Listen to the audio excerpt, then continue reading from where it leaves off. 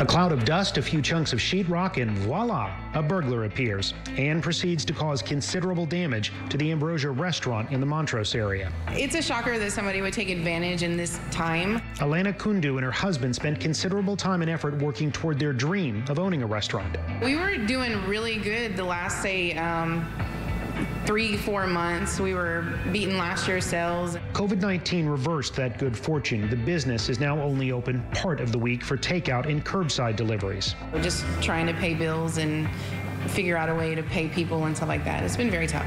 Police say 61-year-old David Quigley took advantage of that. He broke our AC. I think he fell on it, or I don't know what happened. It's going to be around $6,000-7,000. And that doesn't include the ceiling damage. Just to get a couple bottles of liquor and maybe a few $100s in the register.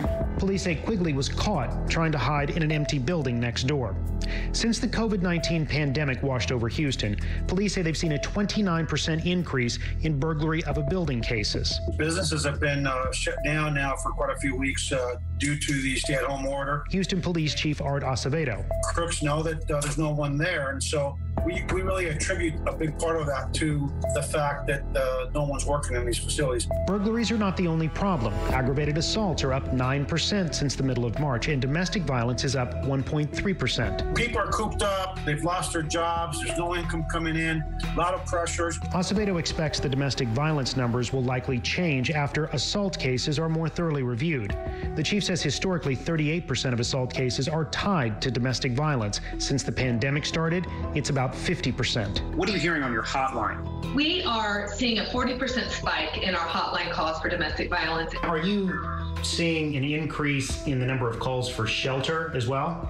Yeah, so more people are asking for shelter, which tells us that people are living in situations that are becoming intolerable. Houston Area Women's Center CEO Emily Whitehurst says times of natural disaster always bring a spike in domestic violence, like the Houston area saw following Hurricane Harvey.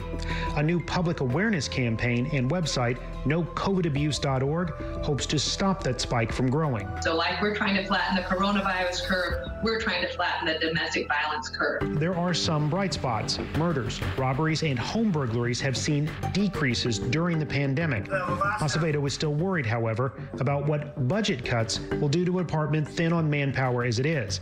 Mayor Sylvester Turner says several cadet classes will likely have to be postponed due to lost revenue.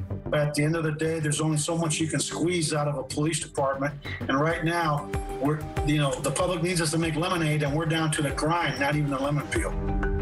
That public awareness campaign we mentioned, we have more details on exactly what that entails and a link to the No COVID Abuse website on our website, click2houston.com. Robert Arnold, KPRC, Channel 2 News.